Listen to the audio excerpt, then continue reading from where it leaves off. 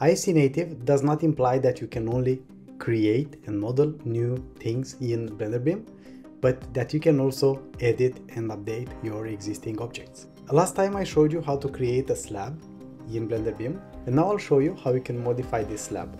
Alright, then what are you waiting for? Let's dive in. Let's load our existing model with my famous My Slab, right? It was called My Slab. There we go. This is our fabulous slab. Now, if we want to modify it, we just have to select it and press on tab. Okay, we need to press on tab. Let's see if I enable this, you are going to be able to see this.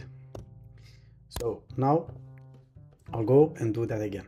Here, click, and now on tab. Okay, you see this text right here, tab. So follow this things right here. And now all you have to do is to choose an edge. You will see here that right now I can select my vertices mode, vertex selected, or here I have edge and here I have a face, and I'll go for edge, so I can select a specific edge here, and I'll choose this one. You see this one is highlighted, and now I can move it. I can either press here or press G. So if I press G, it's moving, right? And let's say that I want to lock this in the X direction, which is the X-axis right here. We can see with the red. If I press on X, now I can do like this, and I know already that this slab was 1 by 1 meters. So let's say I want to make it 4 by 4, and I'll press 3 and then enter, and there we go. We have it here. Now I'll go and select this edge right here. It's a bit difficult to see, but it's there. You see it. They are a bit gray. It's not the best color theme, looks like. Okay, and again I'll press G or move, right? And this time is in the Y direction, and then I lock it in this. You see it goes straight, and I'll choose 3 meters again and enter. And there we have it. And now once you are done with this, you press one more time on tab, and there we go. This is how we edit the dimensions. Of course, we have also something else, which is the thickness.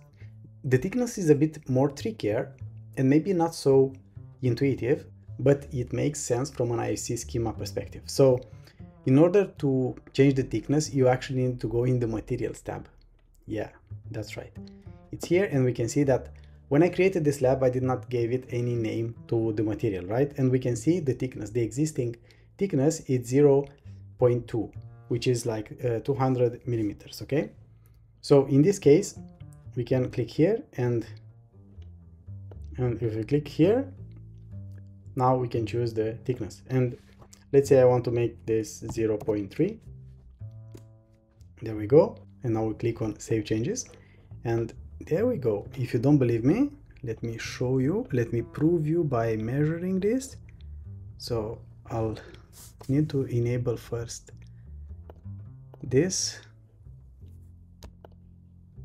edge like that, and now I'll click here, and there we go, 0.3 meters. Okay, another way to check these things is by pressing N, and we will see the dimensions of this element. If I go back and select mode and I choose it right here, and we go on item, we'll see here the dimensions: 4 meters, 4 meters, and 0.3, the thickness. So that is how you modify your IFC elements.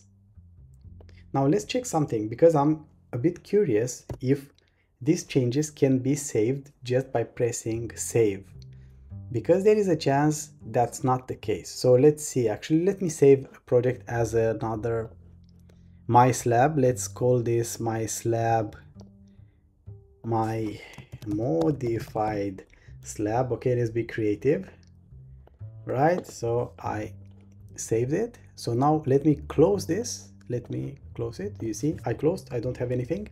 Now let's load this again one more time, and let's load our My Modified Slab, and let's see. Yes, okay, so we actually don't need to apply, yeah, because we did everything in IFC and according to the IFC schema. So yeah, it works exactly as it was supposed to. If this was helpful, you might also be interested to watch these videos right here.